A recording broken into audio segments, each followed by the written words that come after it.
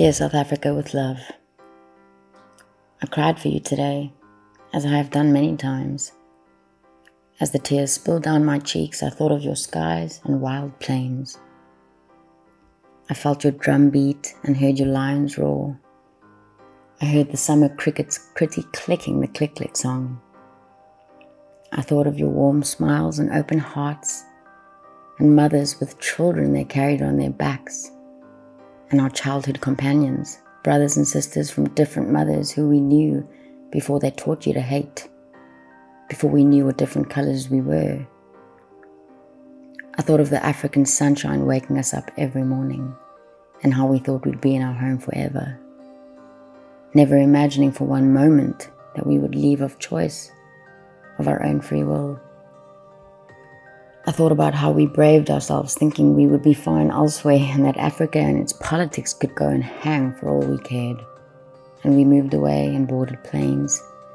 And we set up base camp in the far-flung corners of the planet, away from home. And we smiled at the Canadian Newfie jokes. And we bride our boerewors on Australian beaches. And we celebrated American Independence Day, and we froze our ass off in the UK winters. And we were frowned upon with our raw meat-eating habits by our pasty pie friends or vegan neighbors. And we learned new slang and borrowed accents and other people's cultures to fit in, to belong. But there's a heart of an African that runs deeper. It's unspoken and cannot be verbally explained. But it's uncovered when one African finds another. It breathes life into the soul, no matter whether they be in China, Germany, Russia, or Ireland. And as we find each other, we lose each other in the mix of our different journeys. But still we can't let go. That silent familiar echo calls below the surface. So we make batches of sticky cook sisters, and we dance to our Johnny Clegg scatterlings of Africa and Mango Groove's Special Star to remember our humbled happiness and call each other brew. But in the circle of life, the lion sleeps tonight. As we pour out the rooibos tea and we realize we too have lost our color. As our rainbow has slipped from us, we have become the world, neutral in identity. No more do we slip into Xhosa, Zulu, Sindebele and Shona greetings, and Yebogogos whenever we meet. And we remember we were not English, not Canadian, not Australian, nor French, nor American. No, we are Africans, and we are too far away from home, kicked out of Africa, far away from the lazy Limpopo, the thirsty Swellendam, the hearty Harties, far away from the mozzies in our ears at night, and the fugglewee birds and the sexual fish eagles' cries, far away from the Kariba sunset and the Table Mountain views. No more blackjacks in our socks or blue bottle stings on our thighs. No, we're miles away from the roar of the mighty bridal falls and the Vaal that runs through us as bluebells in our veins. As surely as we migrated with the wildebeest, as we ran with the cheetah and chanted for the springboks, through the rain and African lightning thunderstorms, we were drenched with life, happy with our aging young spirited parents sipping G&Ts and whiskey on the rocks at the lost city, on the stoep of the cabanas overlooking the thatched lapas with the African sunset and tribal Zulu dances.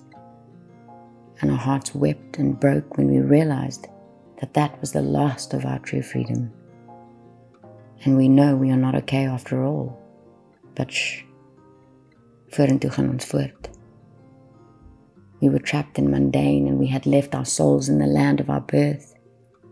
We have no Independence Day to celebrate. We have no Labor Day to relate to, or an anthem to save our gracious Queen. How I wish we had some heritage to celebrate, but that too was taken away and erased from history. Our forefathers and visionaries are all gone, and our expectations have vanished in the dust of the years. Now all we can do is pray for deliverance, embrace others' cultures as our own, and hope Our memories last long enough for us to share them with our children and grandchildren, those who will never know the inheritance and absolute beauty of Africa that we wanted to pass on to them.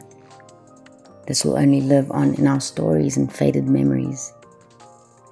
And as we wipe away those tears and wonderful years, we give thanks for being fortunate and blessed to have experienced Africa.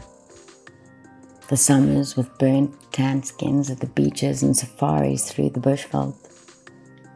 For the elephants, matriarchal society nurtured us and taught us the values of life. I will never stop longing for peace in Africa. I pray for the starving children, and the brothers and sisters with AIDS, and the fathers who cannot save their families, and the mothers with babies dying in their arms. And in my dreams I return every night and walk where our footprints have blown away. Although we are no longer there, you reside in our hearts, in our minds, in our identity, in our generation. For how can a heart forget? I haven't lost my way. I just follow the rhythm of an old, mislaid life map. Perhaps someday too, I will return. But this is one of the greatest burdens the human heart carries, as every South African knows.